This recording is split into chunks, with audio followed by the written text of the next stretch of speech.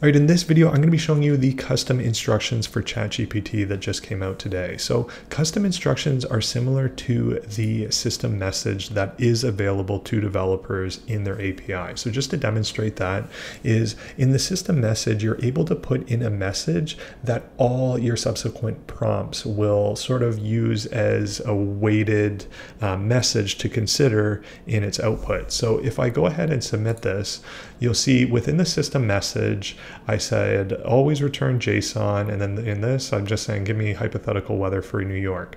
And you see without it giving an explanation of what it's doing, it's getting right to the point and using the system message to get it working. So I assume that is more or less what they're doing under the hood for the custom instructions that they just rolled out to ChatGPT.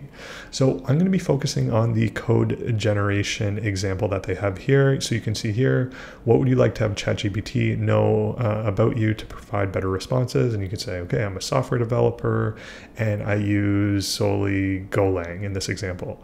So I'm going to be using a little bit of a different example, but you can sort of see here a handful of different options that you can use in different contexts. So a lesson plan, you can imagine how a teacher could use this. Say you're teaching a particular grade, you can say, okay, here's the grade level, here's what I expect of all the different assignments that I'd like help generating ideas for, what have you, and whatnot.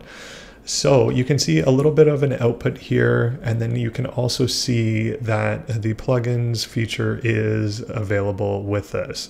So say if you are using a plugin often and you found that there are certain messages that are useful to input within the token window there, you can also include those for the plugins that you use. So there's a little bit more here. You can read through this if you'd like, but I'm just going to go ahead and get going with demonstrating this.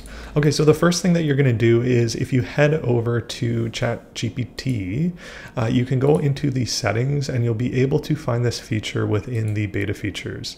So if you just go ahead and turn this on, it's not on by default.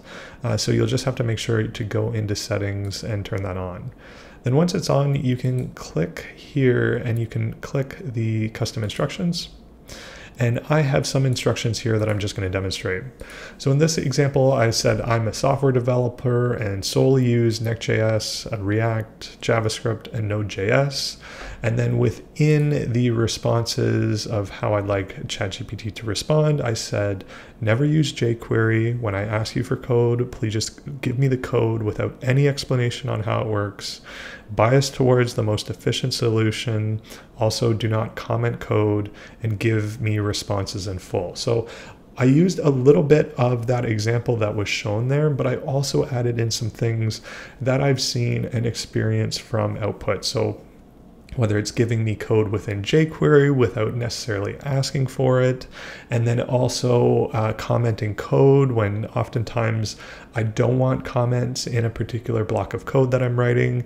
And the biggest one that I've found that I'd like to include in most questions and queries to the LLM is to actually give me the responses in full. So what do I mean by that? Say I ask for a piece of code, let's say it's 25 lines of code, and it will, as I'm working through and chatting back and forth with the LLM, at certain times it might not give that full piece of code back, and it might just give bits and pieces. So sometimes you can sort of lose pieces of your code if you're not careful. So that's a little bit of context there. And as you can see here, you can use it on GPT 3.5 or GPT-4. I'll demonstrate with GPT-4 just a couple examples. So if I say, let's just try and trick it right off the bat. Let's say, write me a hello world with jQuery.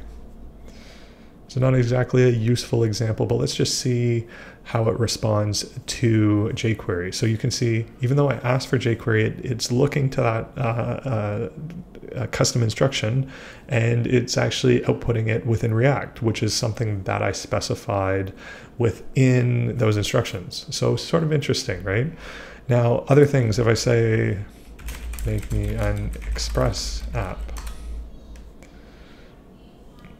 And you can see here there's no text before or after, so it's getting right to the point, which is something as a developer you want to come in here, grab it, and then get going. So this is going to be really useful. You can go in and edit them as you see fit. I have a pretty simple example within what I showed you here, but the nice thing with this is you actually can put in a pretty decent character limit. I think it's 1,500 characters for each of them, which I saw somewhere. Let me just see, settings, or rather custom instructions. Oh yeah, so you can see that there's a 1,500 character limit. So I expect there to be some really good examples of these custom instructions coming out soon. But yeah, as always, if you found this video useful, please like, comment, share, and subscribe. And otherwise, until the next one.